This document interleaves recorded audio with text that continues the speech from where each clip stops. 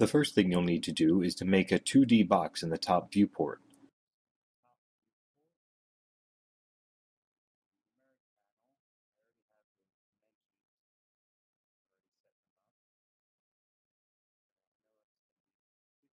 I've figured out the dimensions already, so on the numeric panel enter 51 feet 1 inch for the width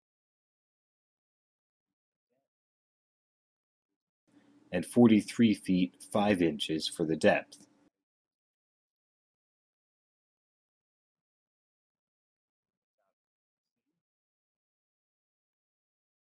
In the display options, click Backdrop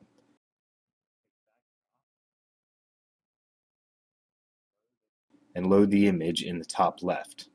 I already have the image loaded. It's included with the tutorial.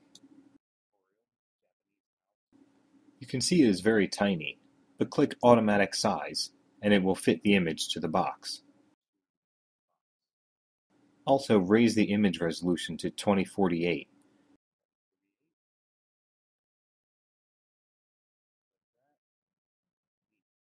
Now you can delete the box as it isn't needed anymore.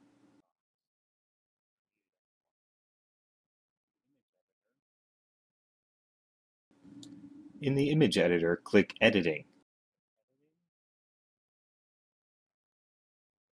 Reduce the brightness a bit and reduce the saturation all the way so that it's black and white.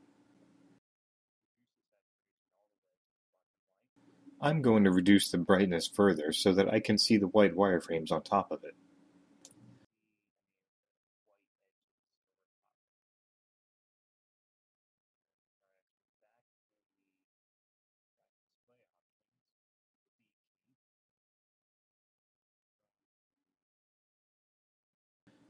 Back in the display options, I'm going to save a preset using Save All Backdrops so that it will have the color and position information if I want to load it again later.